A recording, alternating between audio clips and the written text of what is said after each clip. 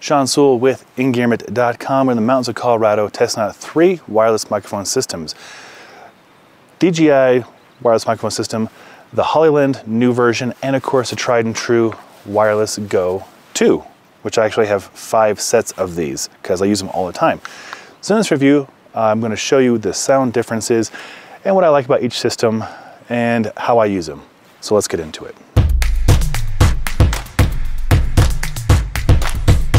First, we are using the DJI microphone system right now. It's a really awesome system. I really like it for a lot of reasons. One, it comes in this self-charging case, USB-C charging right there. And then on the inside is where you'll see the receiver goes right there, microphone 1, microphone 2. They all sit in there really nice, charged, and they sync up automatically. Very nice. The only drawback that I can see that I don't like is the windscreens are completely separate. So you cannot put the windscreen on here, which I use almost all the time when I'm outside. You can't close the case with the windscreen on. That's the only downside I can see with the DJI system. For about half the price, maybe a third of the price, we have the new Hollyland system, and it, much like, I have a lot of microphones in my pockets, much like the DJI, comes in a small case right there, and I will show you compared to the DJI. The DJI is bigger, more substantial. And these little Hollyland microphones, I picked them up for like $130. Looks a lot like the DJI. Not as robust of a case as the DJI, but better than the cheap Rode ones out there. And then you see microphones 1 and 2 and the receiver, and they instantly turn on. And it's even smaller than the DJI microphone. Now the audio I don't think is as good, but for most people, most situations, this Hollyland will serve you well. I've actually defaulted to using it for my fitness videos and Zoom calls just because it's so easy and it's not as bulky. The DJI is right in the middle, so the DJI microphone is nice and small. Compare that to the Rode microphone, it is a lot smaller. So there is the Rode and the DJI. The DJI is so much smaller. Compare that to the Hollyland microphone, and the Hollyland is actually smaller. Boom. Okay, so I've shown you all these little things. How do they sound? So again, the entirety of this video so far has been shot with the DJI microphone. Part 2, I'll go into the Rode, and then part 3, the Hollyland little tiny guy. So let's do it. Part 2, Rode Wireless Go 2, in this case, microphone. So how's this audio sound compared to the DJI microphone? I actually love the Rode system. I've been using it every day for the last 2 years. I've used it for almost every video you've seen on our YouTube channel. I've used it for our podcast. I've used it for Zoom calls. I've used it when I've been hired professionally for audio video production with Pavel, Brett Jones, Strong First, other presenters. It works. What I like about it is you can see the meter on the top, so you can look at your camera and see the meter going on. It's robust. I've dropped them in snow. I've kicked them. They've been through the ringer. They still work. Battery life is decent. I know on paper they're probably gonna claim like 7 or 8 hours. I feel like 5 hours of hardcore use is about average, so that is why I have 5 sets of them. So if I'm miking up 2 or 3 people, I have a rotation of additional microphones to record for 8 to 10 hours. So this is the Rode Wireless Go 2. Things I like about it, besides what I mentioned, is also you can leave the windscreen on because you're not putting in a charging case. You're just gonna have it dangling off of the camera and charging via USB-C. They're all the same size. You know they're on you when you put them on. Downsides are they are sizable. So oftentimes if a person has a collared shirt or a looser shirt, it's gonna kind of flop. And so it's not ideal for those situations, which is why I like the DJI and especially that Hollyland. It just stays in place, it's super discreet.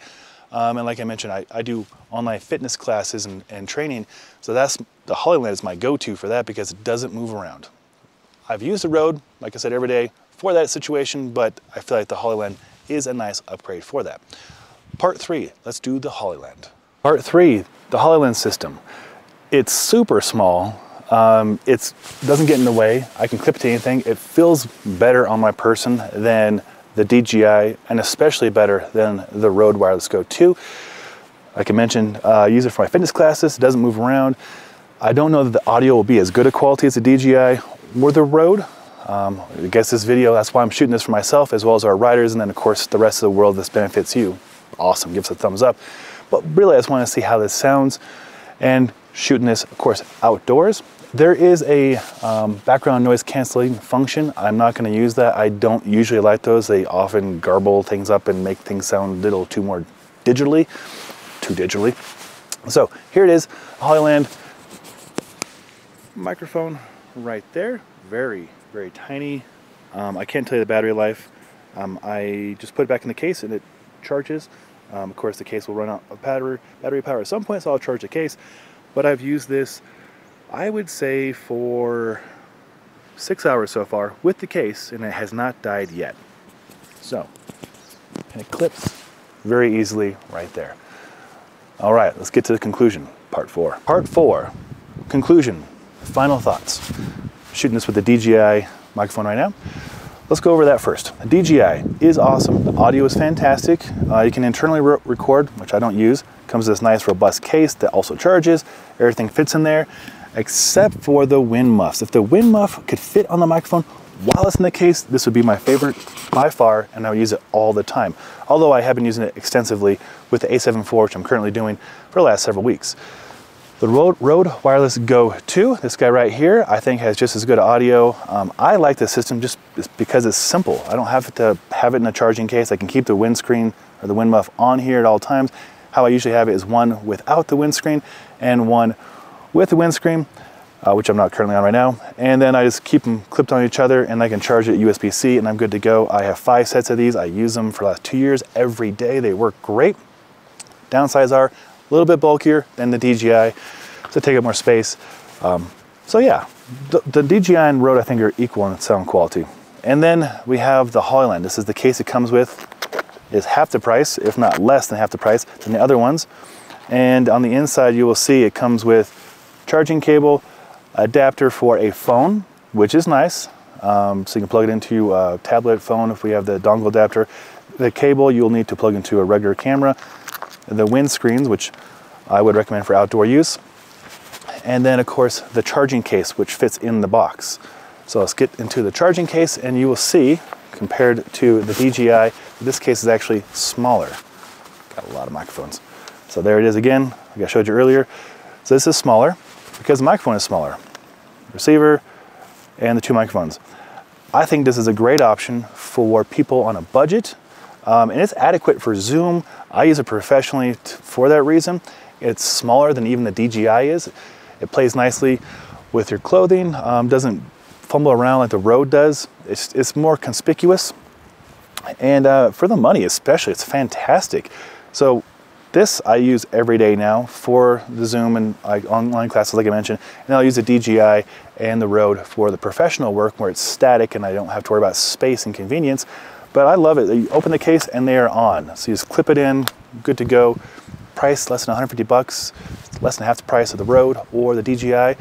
So that if you want to save the money, get good enough sound, as you determine from this video if that's good enough for you, then here, I'll put a link for this below. Hopefully hearing these 3 microphones has been helpful, determining which one's right for you, and seeing the features that I use and what I think about them. It's my opinion. Hopefully you find it helpful. If you have any questions, or especially if you have experience, and which one would you like to go with, for what reasons, put that in the comments below and help us all as an international community learn together. Hopefully this has been helpful. It's been a lot of fun shooting this. Get to be outside.